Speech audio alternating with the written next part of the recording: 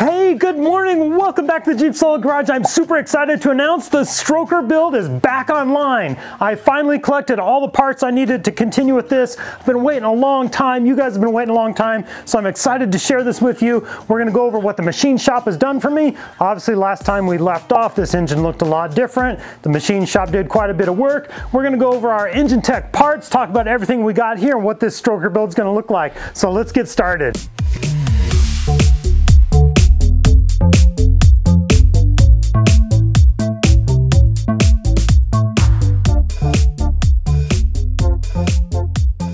And this video is sponsored by Engine Tech. They gave me all these parts that I need for my rebuild on this. They have a master rebuild kit, which includes all these parts, everything you're gonna need. Here we have a new timing chain, sprockets. Here's our lifters, new oil pump, camshaft. What are these? These are our bearings that we're gonna need. Piston rings, plugs. We're going to be talking about steel plugs versus brass plugs.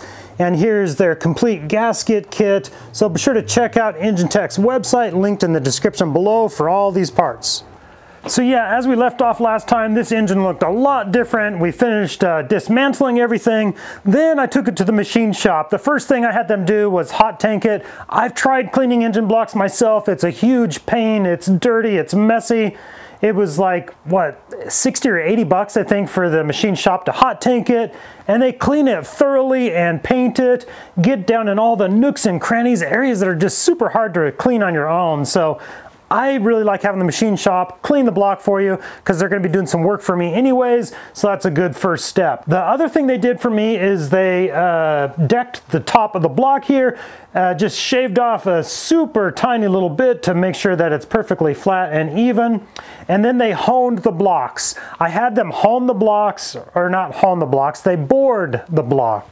Board the cylinders. There we go. All right, we're on track. They bored the cylinders 30 thousandths over. Now, why did I go 30 thousandths over? You can go up to 60 thousandths over on these engine, but that is it. You can't really push it past that limit, otherwise the cylinder walls get too thin and that block is just done.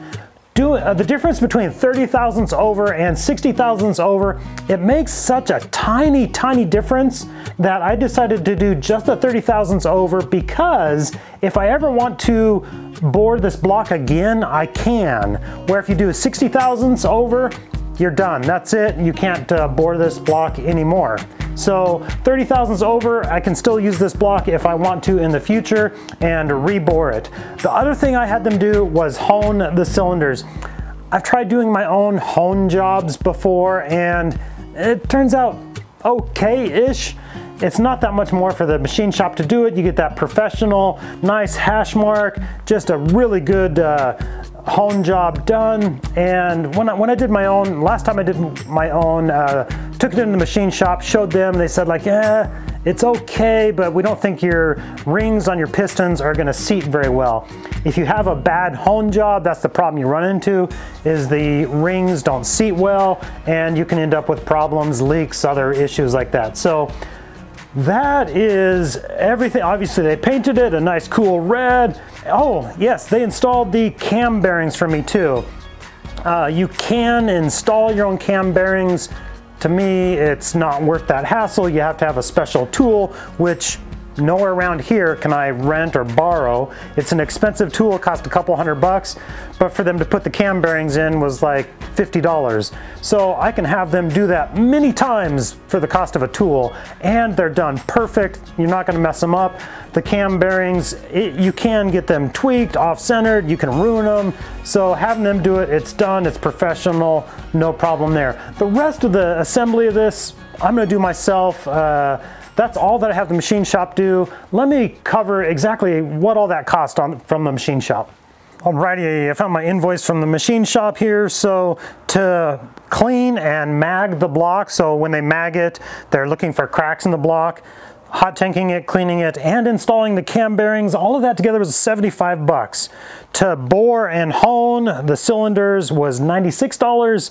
To have the block decked was $100. That's a lot, but it needed to be done, so $100 for that. And then I also had them hang the pistons on the rods for me. That was $30. So altogether $301, and that's everything I needed from the machine shop. Now before we can start installing all these parts, even though this came back all nice and pretty from the machine shop, we're not quite ready for assembly. We need to take some wire brushes and we're going to clean all the threads where everything bolts onto this, because a lot of those parts ground to the block itself, and I did run into an issue where the ground on the block on my last build, I didn't clean that well enough. After my rebuild went to start it up, it wouldn't fire up. Finally narrowed it down to this ground not being good. When I cleaned it, then it fired up real well. Also got to clean these recesses where the core plugs are going to go, and then we're going to pressure wash it. So let's get started.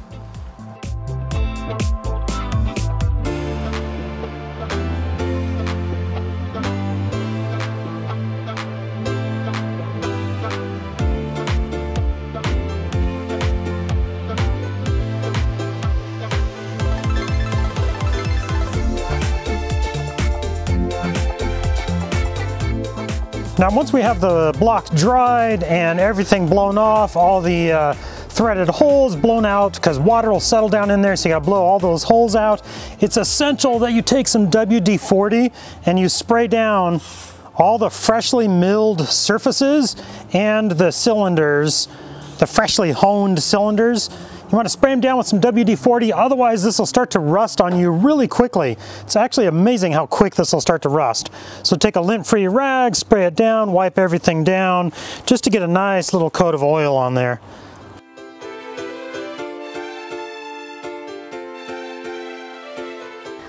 And with that, our engine is all nice and clean, ready for assembly. Thank you guys so much for watching. I appreciate the support. Be sure to check out my next video right up here. Have a good day.